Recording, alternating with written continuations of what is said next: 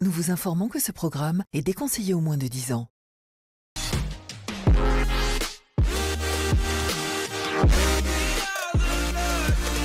Ici la voix. Il y a 3 semaines 16 candidats ont intégré ma maison, ce soir ils sont plus que 13 et bientôt 12. Ce soir 4 candidats plus différents les uns que les autres sont nominés. La femme au grand caractère d'Ania. Je ne suis pas prête à partir voter un. Le manipulateur Jack.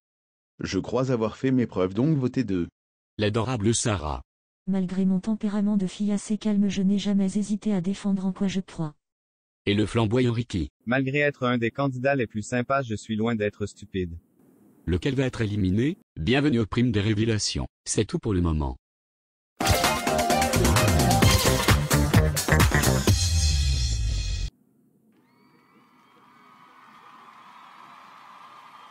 Bonsoir tout le monde et bienvenue au 4e prime de Secret Story SIMS. Merci de vous avoir joint à moi ce soir. Comme vous le savez, ce soir c'est une grosse nomination. Au moins un grand duo va être séparé. Soit Ricky et Sarah, soit Ambre et Jack, soit Dania et Cathy. En parlant de cette dernière, vous l'avez vu dans la quotidienne, un candidat a buzz son secret. Connectons-nous avec la maison, nous allons voir la révélation. Ici la voix. Cathy, Jack pense avoir découvert ton secret. Jack, quel est-il après toi? Je crois que Cathy était la Libye du couple Antoine et Dania. Ça se voit que les deux ne se connaissaient pas avant de joindre, car ils n'avaient aucune chimie, et ça se voit que les deux étaient mal à l'aise. Donc je ne crois pas qu'ils se connaissaient avant de venir. Regardez l'écran. Ici la voix. Cathy, la voix a une proposition pour toi. Est-ce que tu acceptes d'être la Libye du couple à côté de toi? Tu vas devoir prétendre être en couple avec Antoine jusqu'à la fin de l'aventure.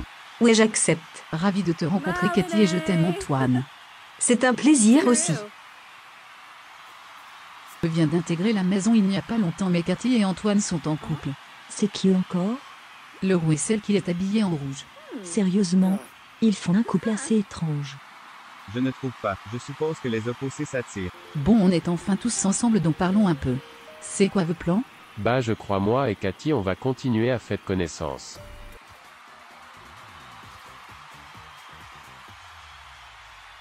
Bon, vous avez découvert mon secret. Félicitations Jack, ta cagnotte est maintenant de 32 600 $. Tu es désormais le 2e candidat le plus riche de la saison. C'est tout pour le moment. Putain, je le savais, c'était un truc du genre. J'ai peut-être pas trouvé le secret du trio public, mais n'oubliez pas que j'étais très proche et j'ai mis tout le monde sur la piste. Vas-y, quand tu avais buzz, tu m'avais saoulé et je voulais effrayer tout le monde pour pas qu'il buzz encore, mais tu m'avais tenu tête. J'ai un gros caractère. C'était comment de prétendre être en couple avec Antoine? Franchement, j'étais déçue. L'idée du secret était pas mal, mais franchement, ils auraient pu me mettre avec quelqu'un de mieux, genre Maxime. Antoine, je l'aimais bien, mais il était moche et il était pas très intelligent. On est tous un minimum bâtis, on est ici, non? Parle pour toi, j'ai presque gradué collège. J'ai gradué collège et je suis loin d'être un génie, et je m'en fous quoi, j'ai d'autres talents.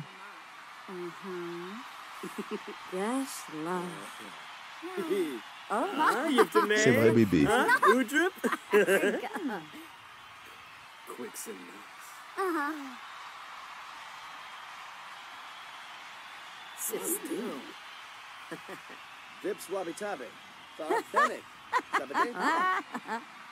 Bon, on va les laisser digérer la nouvelle du secret un peu et on va faire un petit récapitulatif des cagnottes des candidats. Comme vous le voyez, les 5 candidats les plus riches sont Chloé, Jack, Maxime, Ricky et Sarah. Félicitations à eux. Connectons-nous avec la maison pour parler aux nominés. Bonsoir les nominés. Comment vous sentez-vous? Franchement, je vais nickel, mais en même temps, je me demande assez de questions. Des questions sur quoi? Sur ma nomination et celle de Sarah. Normalement, on ne devrait pas être nominé si tout le monde a voté pour les personnes qu'il dit. Tout le monde dit qu'ils ont voté pour Jasmine et Ulysse, donc il y a plein de mythos ici. Franchement, je te promets que j'ai voté pour Jasmine et Ulysse. Ah non, t'inquiète, je ne faisais pas allusion à toi et ton alliance. Enfin pas tout, mais franchement je me sens en sécurité, je ne crois pas être adoré par le public, mais je ne crois pas être détesté aussi. Sûrement entre les deux. Moi je suis vraiment stressée, je n'étais pas prête à être nominée. Je ne vais vraiment pas partir. Je me sens confiante même si j'ai été déçue de ma nomination, je me suis expliquée avec Cathy et tout va mieux. Franchement, j'essayais d'éviter les nominations le mieux possible, mais maintenant que je suis nominé, je ne suis pas trop inquiet. J'ai fait mes preuves, et j'ai trouvé un secret, donc m'éliminer va sûrement envoyer le mauvais message. C'est vrai que moi et toi on est les seuls qui ont trouvé un secret, mais bon, j'en suis fière. Oui, c'est vrai, félicitations. Maintenant je vous laisse avec la voix et bonne chance à tous. Ici la voix. Sarah, Ricky, Jack et Cathy allaient dans la salle des révélations dans le couloir rouge.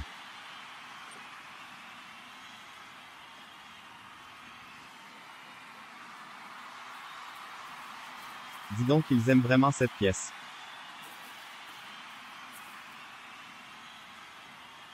Ici la voix, regardez l'écran.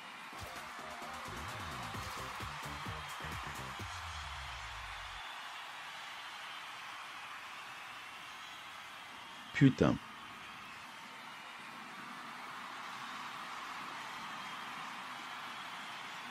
Qu'est-ce qu'il y a? Quelqu'un a volé mes vêtements. Sarah a volé mes trucs, cette pute. Donc c'est sûrement elle qui a volé mes trucs. Elle est pervers ou quoi? Viens, on va l'espionner.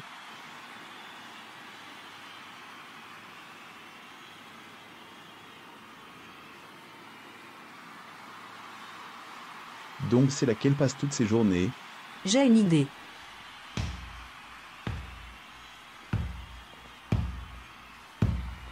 Tout ce temps c'était vous deux? Tu es chanceuse que c'est tout ce qu'on a fait, connasse. Mais pourquoi tu ne l'as pas dit à tout le monde pour cet endroit? Elle ne doit rien à personne. Vous êtes vraiment des gros bâtards de vous attaquer à quelqu'un dans leur dos. Le moindre truc que vous pourriez faire, c'est être honnête. Évidemment, je vais dire aux candidats que je n'aime pas, que je ne les supporte pas. C'est très intelligent, Ricky. Ici la voix, regardez l'écran. Je n'en peux vraiment plus de Cathy, elle me saoule, faut la nominer contre Andy. Pour un duo qui parle d'assumer, vous n'êtes pas vraiment mieux. J'ai dit ça, pas elle. Mais vous êtes vraiment des faibles, vous savez que Sarah est timide et vous vous attaquez à elle. La dernière fois que j'ai regardé, elle était capable de se défendre toute seule.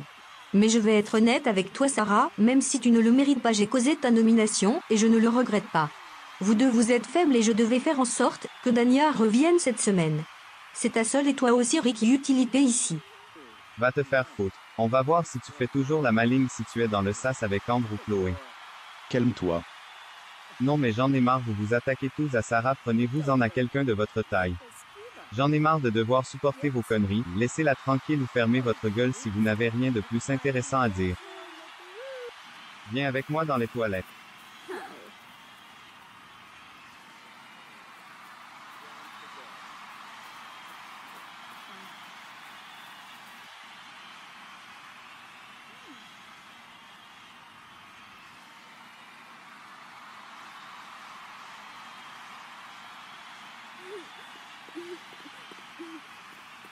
Qu'est-ce qu'il y a? Tu es une femme forte, j'ai confiance en toi. Si tu pars, je vais les faire la misère, mais faut que tu apprennes à tenir tête plus aux gens. Je sais que tu en es capable et je suis fier de toi, peu importe ce que les autres pensent. Merci. Je t'aime vraiment, tu es mon meilleur ami ici.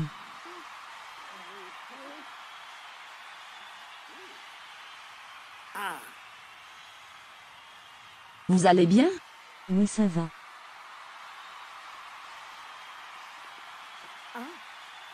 Ici la voix. Ambre et Jasmine allaient dans la salle des révélations.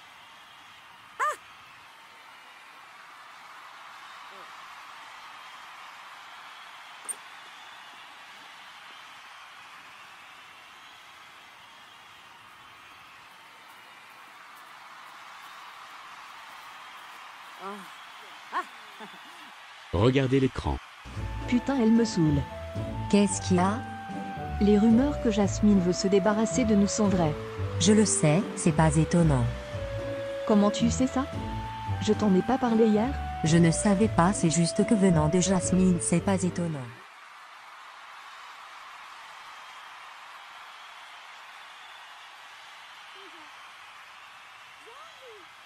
Camera filmez-la bien quand elle fait son numéro d'actrice. J'ai pas son temps. Non mais c'est vrai, ça me rend trop triste. Genre franchement, je tiens vraiment à toi, je t'aurais jamais nominé. Je n'achète pas rien de la merde que tu essayes de me vendre, Jasmine.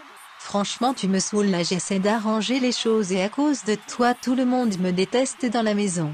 C'est toi qui as causé tout ça, Jasmine, tu as rien fait pour être aimée, aucun effort, rien. Parce que tu as tout gâché, donc je te promets ma chérie, je vais te faire tomber quand tu vas t'y attendre le moins. Je le sais que tu n'es pas aussi parfaite que tu le prétends. Tu peux essayer de me ridiculiser si c'est ce que tu veux, mais j'ai des personnes qui tiennent à moi ici. Tu en es sûr? Regardez l'écran. Je vais détruire Ambre et Chloé, cette vieille amitié est aussi fausse que les seins de Cathy. Tu vas pas un peu loin? Non, je suis saoulée, les deux devraient aller voir un chirurgien plastique parce que franchement elles sont moches comme pas possible. En vrai quand j'y pense elles sont moches les meufs, comment j'ai fait pour perdre mes secrets? Je suis si moche? Mais non, tu es jolie. Attaquer le physique c'est faible, mais franchement ça me passe au-dessus de la tête. Je m'en fous tellement de tout ce que tu pourrais dire. Bah ta gueule alors. La voix, on peut retourner dans le salon? Oui.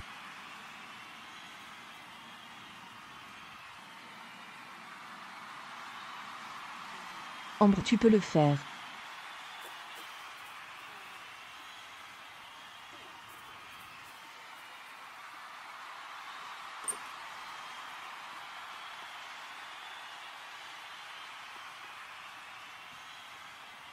Ici la voix. Maxime et Chloé allaient dans la salle des révélations.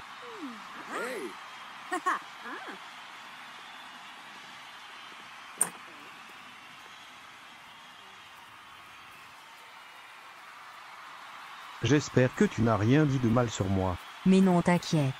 Regardez l'écran. Chloé, franchement, elle est magnifique. On va pas se mentir, pendant que les autres marchaient, je pensais juste à elle. Maxime était trop beau dans le mystère secret. Je sais, et tout le long il te regardait. On sentait la tension entre vous deux. Mais non, sois pas ridicule. Merci. Je ne sais pas trop quoi dire, je ne m'attendais pas à ça. Je suis grave gênée. On peut en parler plus tard. Je crois que c'est pas le bon moment. Ambre va peut-être perdre Jacques et si c'est le cas, elle va avoir besoin de moi. Je comprends, Ambre est géniale et je suis content que vous vous êtes proches. Ouais, moi aussi.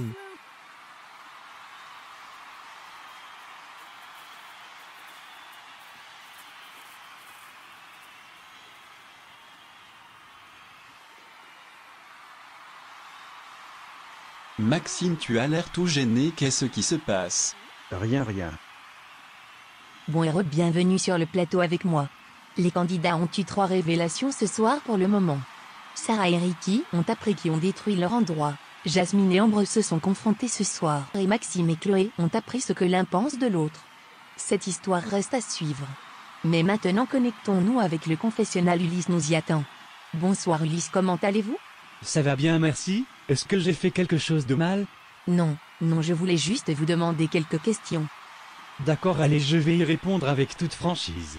Cette semaine, on a vu que vous et Ricky étaient rendus assez proches. Qu'est-ce qui s'est passé pour que vous le nominiez? Bah en gros oui, franchement j'aime beaucoup Ricky, il est sympa, mais il y a une certaine limite jusqu'où je dois protéger quelqu'un. Être venu avec Jasmine fait que je dois la faire confiance. Et on a vu tous les deux que si on voulait éviter d'être nominé, c'est ce qu'on devait faire. D'accord. As-tu peur que Ricky et Sarah sont au courant? Oui, un peu. Mais c'est sûr qu'ils vont finir par le savoir, mais je préférerais le plus tard possible. Surtout pour Ricky, je sais que ça va le décevoir. D'accord, tu peux retourner dans le salon. Merci d'avoir répondu à mes questions. Même les candidats les plus sympas peuvent être stratégiques et égoïstes, mais c'est le jeu. En parlant d'égoïsme, connectons-nous avec la maison, c'est le tour de Dania et Cathy de se rendre dans la salle des révélations. Ici la voix. Cathy et Dania allaient dans la salle des révélations. Bon, quelle connerie est-ce que tu as dit sur moi? Tu verras bien.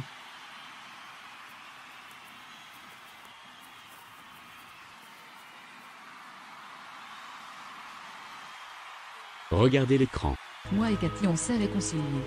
Je ne sais pas si je veux totalement la faire confiance, mais en tant qu'amie j'ai besoin d'elle et elle a besoin de moi aussi. Dania, je peux être cette personne pour toi.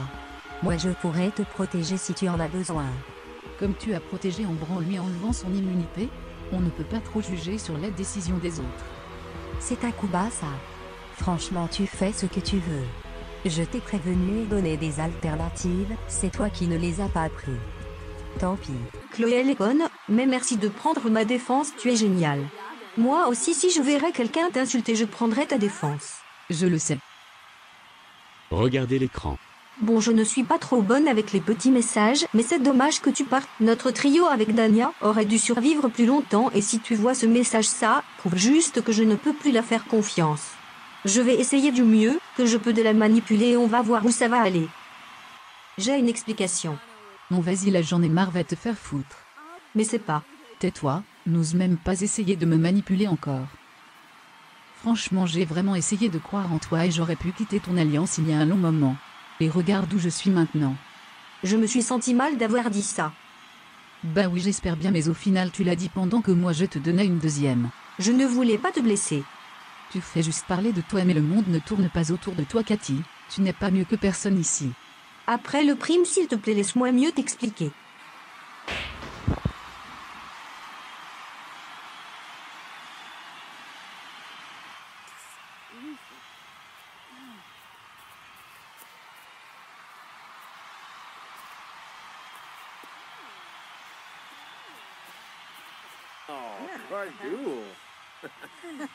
Franchement, Cathy, tout ce qu'elle fait, c'est mentir. J'en ai vraiment marre, j'en ai donné beaucoup plus que je devais. Je te l'avais. Chloé, ce n'est pas ce que j'ai besoin d'entendre là. Je sais que tu m'avais prévenu. Franchement, Dania, je sais ce que tu ressens. Si tu as besoin de parler, je suis là. Ici la voix de Jack. Sierra et Andy allaient dans la salle des révélations.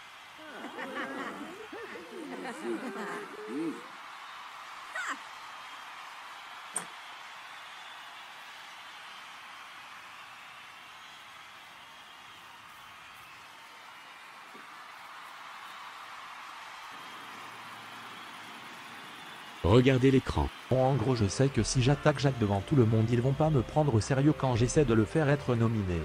Du coup, j'ai pensé durant le prime d'essayer de monter toutes les filles contre Jacques. De cette façon, peu importe ce qu'il se passe, il va être nominé quand il va pouvoir l'être. Tu ne réagis pas? Franchement, je m'attendais à un truc du genre je ne suis pas bête. Si Andy en fait autant pour se débarrasser de moi, c'est parce qu'il tient toujours à moi à un minimum, mais moi c'est rendu à un point que je m'en fous tellement. Il peut faire ce qu'il veut. Sierra, est-ce que tu peux lui dire? Ah non, commencez pas ces jeux-là. Andy, parle-lui directement. Jacques, franchement, c'est l'hôpital qui se fout de la charité. Je sais que tu t'en fous pas de moi, sinon tu m'aurais nominé. Le monde ne tourne pas autour de toi, que tu sois dans l'aventure, ou non ne change rien à mes stratégies. Tu es peut-être intelligent, mais je le suis encore plus. Quand tu penses avoir un coup d'avance, tu seras toujours loin derrière moi. Peut-être que tu penses que tu peux déchiffrer Andy facilement, mais moi je suis là et je prends des décisions aussi. Et moi tu ne me verras pas venir. Et moi j'ai Ambre, qui est beaucoup plus intelligente que vous deux. Si elle serait intelligente, elle ne serait pas manipulée par toi. Je t'ai manipulé pendant un moment, donc là tu t'insultes plus que d'autres choses. Ici la voix. Regardez l'écran. Bon, me jugez pas un, mais comme je dis depuis le début, je suis venu ici pour jouer. J'adore Andy, mais j'aime l'argent encore plus. Putain, je passe bien, à la caméra. Tu es un bâtard. Écoute, je suis venu ici pour jouer, et mes stratégies marchent, j'ai des alliés, j'ai trouvé des secrets, je suis avec Ambre, et en plus je suis riche ici. Sauf que tu m'as perdu et tu m'as blessé. Je suis désolé, mais si ça te fait sentir mieux, j'aurais vraiment pu être amoureux de toi si on se serait connu dehors. Je comprends, Jacques, que tu es venu ici pour jouer, mais tu n'aurais pas dû jouer avec les sentiments d'Andy. Je n'ai pas menti sur mes sentiments pour lui, c'est juste que me mettre avec Andy ne m'aurait pas rendu loin, et ça aurait mis une cible sur son dos aussi. J'ai fait tout ce que j'ai fait, pas seulement pour moi, mais pour lui aussi. Et c'est quoi la différence entre moi et Ambre? Tu ne comprendrais pas. On peut retourner dans le salon la voir? Oui.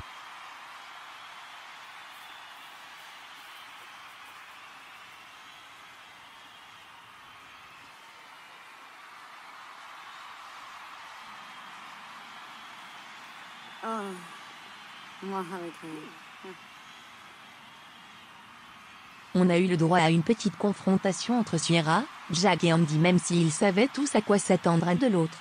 En attendant, faisons un petit récap des secrets et à qui ils appartiennent. Ça fait un petit moment. Anna à l'oreille absolue.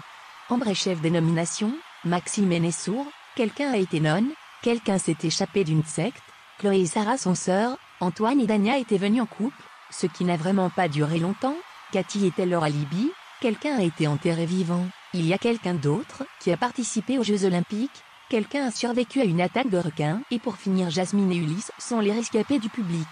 Vous avez choisi de les faire intégrer la maison au lieu de Tyler. On me dit à l'oreillette que c'est le temps de nous reconnecter avec la maison. Ici la voix. Sarah, Ricky, Ulysse et Jasmine, elle est dans la salle des révélations.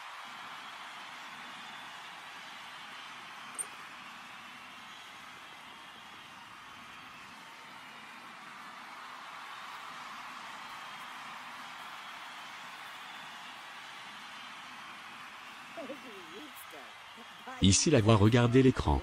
Cette semaine je veux nominer Cathy et Andy parce que Jasmine et Ulysse sont malgré tout des membres de mon alliance.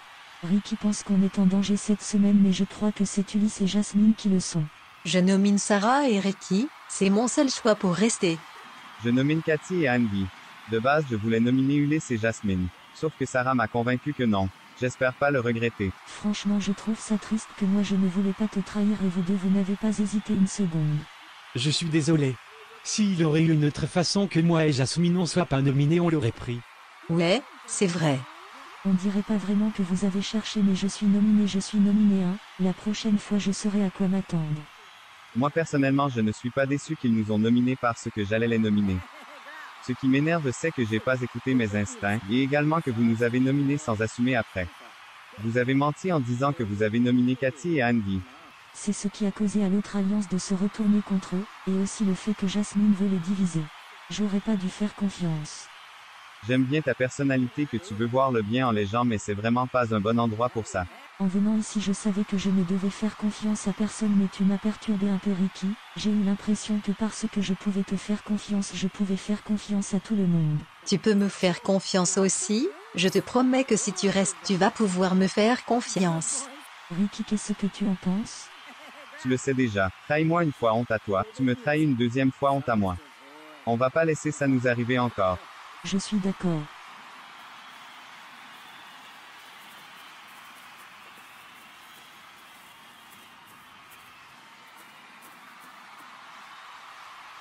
Qu'est-ce que vous avez vu?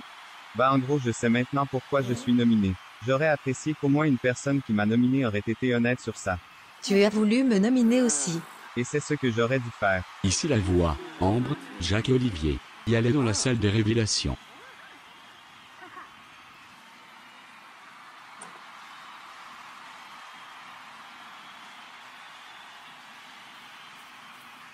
Pourquoi je suis avec vous? Vous voulez faire un triple ou quoi?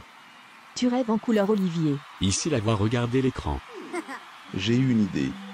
Je vais faire semblant d'être pote avec Olivier parce que j'ai besoin d'un mec qui va suivre mes plans et qui va faire ce que je lui dis. Prends ton temps et sois romantique avec elle. Prépare un dîner pour elle et tout, en gros donne-lui ce qu'Antoine ne lui donne pas.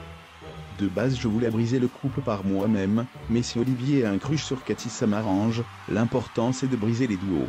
Wow, je rêve où tu m'as utilisé pour détruire le duo Antoine-Cathy. Je t'ai utilisé de rien du tout, tu l'aimais et je t'ai encouragé à tenter quelque chose. Ce qui est dit dans le confessionnal est sorti de contexte. Tu penses vraiment que je suis bête? Tu m'as utilisé pendant 3 semaines, je comprends mieux pourquoi je ne me sentais jamais à ma place. C'était sûrement mes instincts qui me disaient de ne pas te faire confiance. Ambre, tu savais ce qu'il complotait. Je ne savais rien du tout et je veux pas être au milieu de vos histoires donc... Donc Jacques, tu as rien d'autre à dire? Franchement j'en ai marre de m'expliquer ici, j'ai l'impression que je fais juste ça. Je ne m'aurais pas allié à toi si je ne tenais pas à toi. Non, tu t'es allié parce que j'étais utile pour le reste du jeu. Franchement j'ai fait ce que tu es dans la maison, sans moi tu aurais personne qui ne te parlerait. Tu devrais me remercier. C'est de ta faute si tout le monde a arrêté de me parler pour un moment. C'est toi qui es allé pour Cathy compenser en couple, moi je t'ai supporté, c'est ce que les amis font. Franchement j'ai la flemme de continuer à me disputer, on en parlera plus tard, je suis déjà stressé pour le sas. Moi je retourne dans le salon.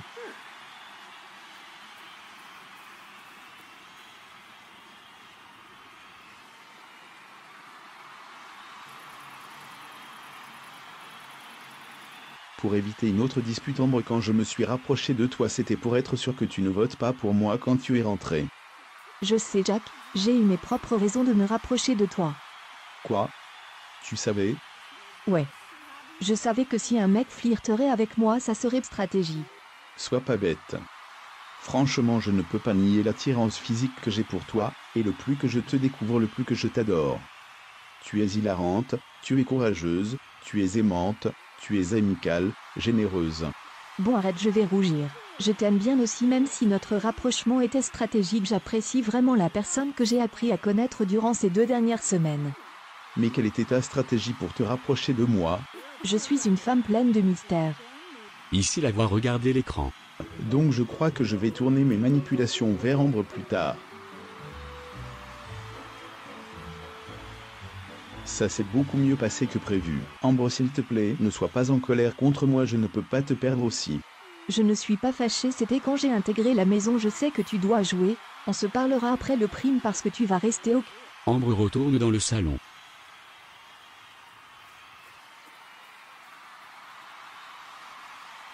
Donc ouais, je ne sais pas trop quoi faire.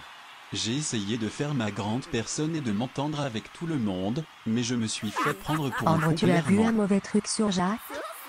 Non, franchement il joue bien ses cartes.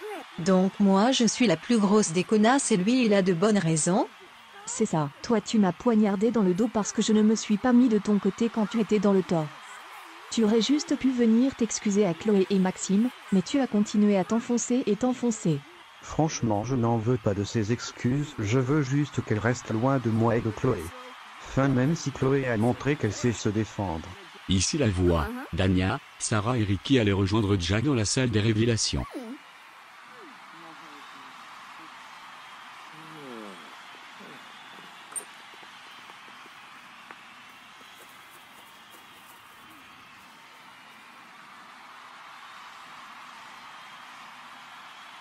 Ici la voix. Regardez l'écran. Salut Dania, j'espère vraiment que tu vas revenir de ta nomination. Je sais que je peux te faire confiance et tu peux me faire confiance aussi. On va rester unis jusqu'à la fin. C'est vraiment une grosse mytho. Je suis trop conne de lui avoir fait confiance. J'ai une question, tu t'es séparé d'Antoine grave vite, pourquoi tu n'as pas fait la même avec Cathy? Parce qu'on est venus ensemble, j'avais besoin de stabilité. Antoine, j'ai vu que c'était vraiment pas la personne que je pensais et c'était pas l'homme que je suis tombée en amour. Il aurait causé ma perte dans le jeu, sauf que Cathy, je ne m'attendais pas à grand chose d'elle, donc j'ai pas été trop déçue quand elle m'a nominé. Enfin, si un peu, mais pas parce qu'elle m'a nominé. Mais là franchement je peux plus lui trouver d'excuses. Je comprends. Tu mérites beaucoup mieux. Salut Jack, je sais que notre relation est un peu bizarre, mais je t'apprécie vraiment. Donc reviens de ta nomination, je ne suis pas prête à te perdre. C'est cute. Elle est géniale. Sarah, je sais qu'on ne se parle pas beaucoup mais je t'adore. Reviens de ta nomination, la maison a besoin de toi. C'est grave gentil. Ouais, mais je ne savais pas que vous deux vous étiez proches. Vous ne vous parlez pas si souvent. On n'a pas besoin de beaucoup parler à quelqu'un pour l'apprécier. Et Chloé a un grand cœur. C'est vrai ça. Salut Ricky, j'adore que cette semaine tu as réussi à te trouver. Je suis content de t'avoir aidé, j'espère que le public a pu voir comment tu es génial et a voté pour toi. Ça ne change pas que je suis déçu qu'il est pas honnête, mais ça me touche. Franchement je veux juste vous dire avant qu'on soit dans le sas qu'on mérite toute notre place ici. Donc peu importe qui sort. Cette personne peut être fière de ce qu'il ou elle a fait dans le jeu. Avec ce que j'ai vu de Jack ce prime, personnellement je ne crois pas qu'il mérite sa place, mais je dois avouer qu'il est un bon joueur. C'est quelque chose. Dania, tu es trop chou pour motiver les troupes. Je crois on en avait tout besoin. Mais c'est vrai, on est tous des personnes qui se battent pour ce qu'on veut. De façon différente évidemment, mais au final je trouve que c'est de bonne qualité de battant et de joueur. J'adore que Dania motive tout le monde. Bon, maintenant les votes sont clos, Alexis va venir m'apporter l'enveloppe. Bonsoir Alexis, tout s'est bien passé? Oui, sauf que les votes ont été extrêmement serrés. Ils n'ont pas arrêté de changer tout au long de la semaine. Chacun des nominés ont été à chaque place. D'accord, merci beaucoup. Bienvenue.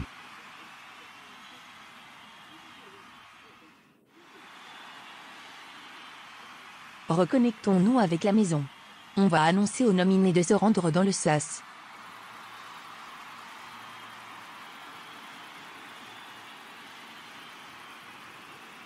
Bonsoir les nominés, les votes sont clos et c'est le moment.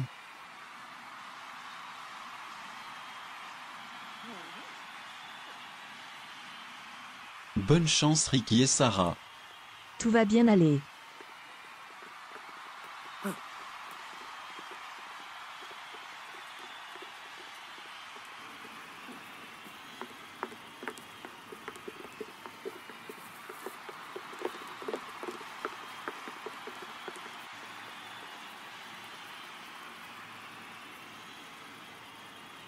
Tu vas bien? Non pas trop, mais j'espère quand même que notre plan va marcher. Bon, en attendant, allons regarder un autre épisode de Secret Bip.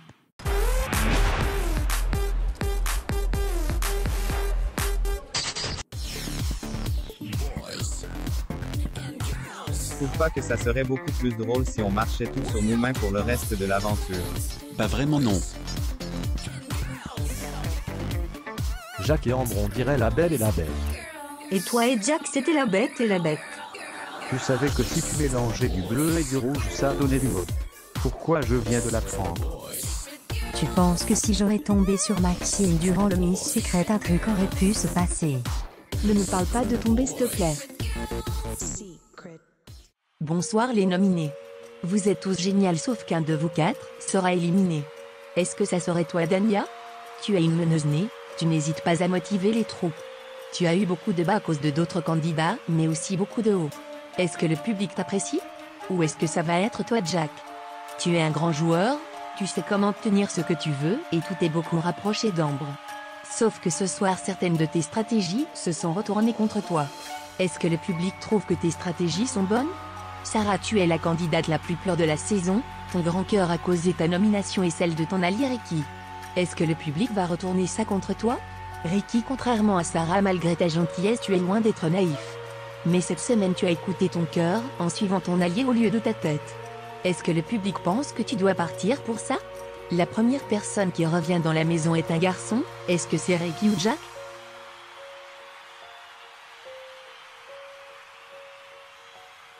La première personne qui retourne dans la maison est Ricky. Félicitations.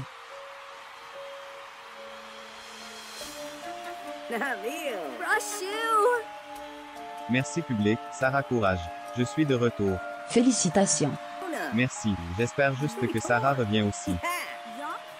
Dania, Jack et Sarah, plus que deux, peuvent revenir dans la maison. La prochaine personne qui retourne dans la maison est le dernier nominé garçon. Félicitations Jack.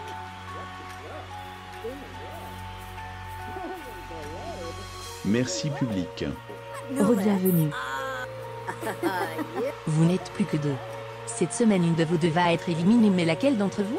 La personne qui revient dans la maison porte une robe. C'est également sa première nomination.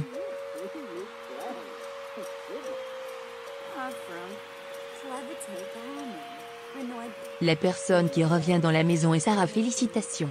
Désolé Dania, vous êtes éliminée. Veuillez me rejoindre.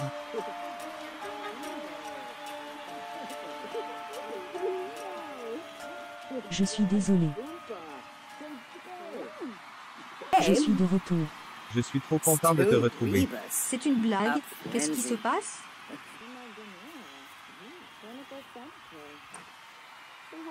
Grosse élimination choquante. Après 3 semaines dans la maison, veuillez accueillir la magnifique Dania.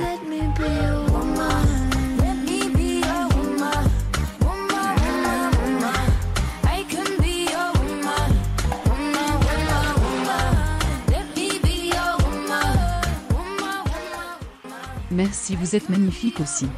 Merci. C'est maintenant la fin pour moi ce soir. Je suis vraiment peinée de vous voir sur le plateau ce soir, Dania, et vous avez sûrement beaucoup à dire, donc je vous laisse avec Alexis et vous public. Merci d'avoir regardé cet épisode. N'hésitez pas de réagir et on se retrouve dans la quotidienne. Sarah et Ricky sont des plus grandes têtes qu'on pense dans la maison. Je m'y attendais pas du tout. Ils nous ont sous-estimés et tabarnak que ça fait du bien qu'on revienne nous deux.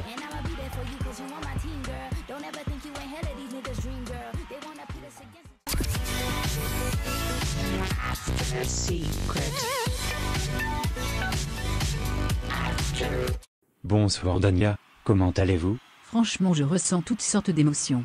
Je suis triste, en colère, heureuse, confuse et tout. Je peux comprendre, vous êtes sûrement heureuse de retrouver votre famille. En effet, ma famille m'a beaucoup manqué, mais j'aurais aussi aimé rester plus longtemps. On va regarder la cote de popularité des 3 premières semaines. La première semaine, vous étiez 4e, ensuite 4e encore et pour finir 6e. Qu'est-ce qui explique que vous avez été éliminé selon vous? Certains nominés étaient moins populaires que vous. Franchement, je n'en ai pas la moindre idée. 2 points, j'ai vu que je me suis clairement fait manipuler par Katy cette semaine, c'est peut-être pour ça? Ou sinon les gens qui m'apprécient n'ont pas pensé que je sortais, donc ont voté pour les autres. Un peu comme votre alliance qui a sous-estimé Ricky et Sarah. Oui, un peu comme ça. Est-ce qu'avec ce que vous avez vu, vous voulez voir certaines personnes en finale? J'aimerais beaucoup avoir le duo Chloé et Ambre en finale, ils se complètent bien. Après je dirais j'aimerais bien que soit Sierra ou Andy Siran et Ricky ou Sarah. Ça serait une intéressante finale. En parlant de Chloé, on a vu que c'est une des candidats les plus sincères du jeu, et tous les candidats savent que Cathy peut être un peu fourbe. Qu'est-ce qui a fait que vous avez fait confiance à Cathy mais pas à Chloé? Tout le monde ment pour se rendre loin, je ne suis pas du style à me retourner contre quelqu'un pour ce que quelqu'un dit, je préfère le voir de mes propres yeux et c'est ce que j'ai vu ce prime. Je comprends. Est-ce que vous étiez sur la piste de certains secrets? Non pas trop, mais je crois que Jacques et Ambre sont liés. Ambre est la chef des nominations par contre. C'est elle qui a nominé Cathy la première semaine, et ensuite elle s'est nominée quand elle a entendu une discussion entre toi et Cathy. Oh c'est bien joué. Est-ce que vous pouvez dévoiler le secret de Chloé? Je suis curieuse. Oui, Chloé et Sarah sont sœurs. C'est pour ça que Chloé l'a laissé un message où les secrets sont durs. En effet, est-ce que vous allez vous réconcilier avec Cathy? Je ne sais pas trop. Je vais voir les quotidiennes et les primes avant. D'accord, merci d'avoir répondu à mes questions.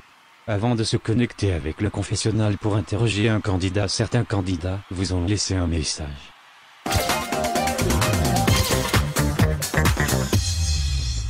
Je ne sais même pas pourquoi j'enregistre ce message, parce que je sais que tu vas pas partir mais bon bonne chance dehors, et si tu es vraiment éliminé me juge pas trop sur les quotidiennes. Dania, c'est vraiment triste de te voir partir, tu avais vraiment le style d'une gagnante, mais tu ne t'es pas alliée aux bonnes personnes. Tu mérites vraiment le mieux. Merci beaucoup pour ces messages, je crains un peu de regarder les quotidiennes maintenant. Je sais que je vais être surprise et voir les trucs différemment. Ça fait plaisir. On va maintenant retrouver Sierra au confessionnal. Bonsoir Sierra, comment allez-vous? Ça ne va pas trop. Notre alliance, on avait mis en place toute une stratégie pour les semaines à venir et maintenant tout est tombé. Dania, si tu peux voir ça, je suis vraiment désolée que tu as été éliminé. Oui, c'est sûr que ça doit démotiver un peu. Sierra, ce soir vous allez nous révéler votre secret. Vous êtes sûr de ça? Non, pour être sérieuse, mon secret c'est que j'ai été nonne. Je suis née dans une famille très religieuse, donc j'ai grandi dans ce milieu, donc c'est ce que mes parents voulaient, mais je ne me sentais pas à l'aise dans ce milieu, donc je suis partie. Ma famille m'a presque renié, mais au final ils ont compris que c'est ma vie et que je peux faire ce que je veux. Est-ce que tu es fière de ton secret? Pas spécialement, mais je n'ai pas honte non plus. D'accord, je comprends. Vous êtes très forte pour vous avoir battue pour ce que vous voulez. Félicitations. Vous pouvez maintenant retourner à vos passe-temps dans la maison. Merci beaucoup. Bonne fin de soirée et je vous aime public. Vous connaissez maintenant le secret de Sierra. C'est la fin de l'after secret et on se retrouve la semaine prochaine. Merci d'avoir regardé ce primo en émotion.